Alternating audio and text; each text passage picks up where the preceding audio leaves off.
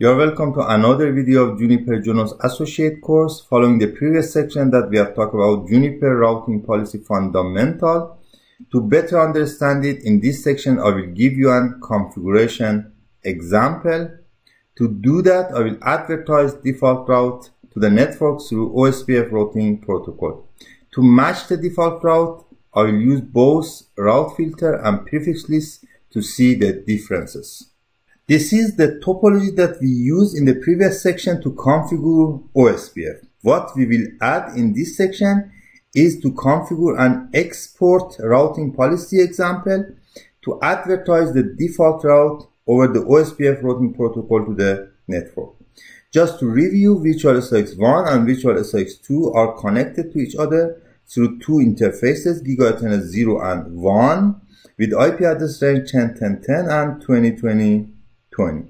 OSPF routing protocol is already configured between these two virtual SX devices, and the address of loopback interfaces 172.16.1 and 2 can reach each other since it is advertised through OSPF routing protocol.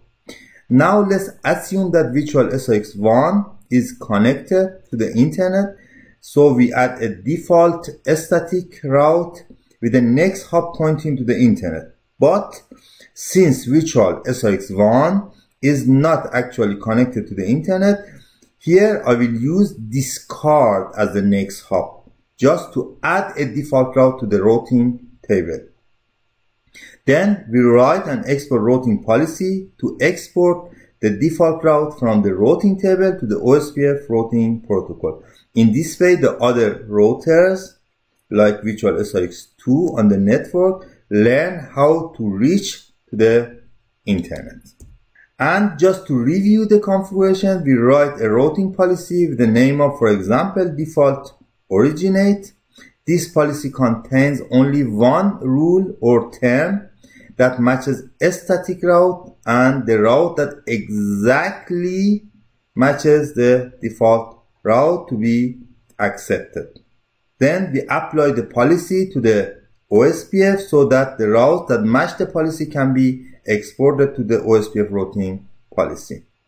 The route that matches exactly the default route can be configured using both prefix-list and route filter. The differences between these two tools are explained in the previous section. Before starting the configuration, let's make sure that the OSPF is already configured between these two devices, virtual SX1 and virtual SX2. It shows OSPF neighbor command. As you can see, there are two neighbors through Giga Ethernet 0 and Giga Ethernet 1 interfaces. In the next step, we configure a default route, but with discard as the next hop, since we don't have a real internet connectivity and with virtual SX1, and I want to add just a default route in the routing table of virtual SX1. So configure and then set routing options, static route, and then default, and the next hop is discard and then commit. Then we make sure that default route is created in the routing table with the command show route. As you can see, the default is created in the routing table with the next hop as discard. Now we create a routing policy with the name of default originate, which include just one term matching a static route and exactly default route. With the command set policy options, policy statement, the name of the policy default dash originate, and the only term is term 10, for example, and from protocol static, and from there are two options to match the exact default route. The first option is to use route filter, which has many options to match the default route, not only exact but longer or longer, prefix length range, true, and up to. However, we don't need these parameters in this example, and we will use only exact parameter. Before checking the second option to match the default route with prefix list, let's apply the current policy to the OSPF routing protocol and make sure that default route is advertised to virtual SRX 2.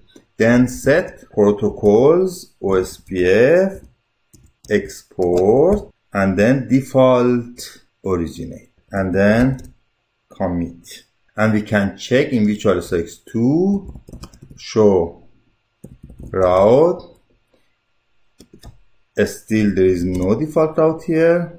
I think I forgot to enter the accept command temp10 then accept. I forgot to add this command. Again commit and run show configuration display set and grep default originate.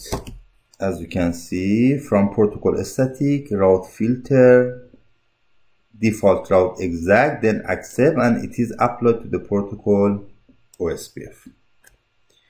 And then we check again in virtual SRX 2.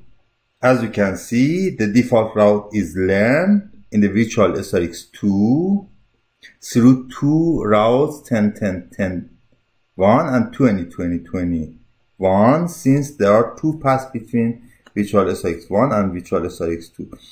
Now that we are sure that it works, let's delete the route filter. Delete this command and replace it with prefix list. First we have to create a prefix list. Set policy options, prefix list, default, and then default route. Press commit, and then we will use prefix list instead of route filter with the name of default. As you can see, there is no option here, or prefix list filter which has only exact, longer or longer parameters. And I apply it with the prefix list, and the name of the prefix list is default, and then enter, and then again commit. We check again the default route in virtual SRX 2 with command show route. As you can see, the default route is again in virtual SRX 2. So we have matched the default route with both route filter and prefix list.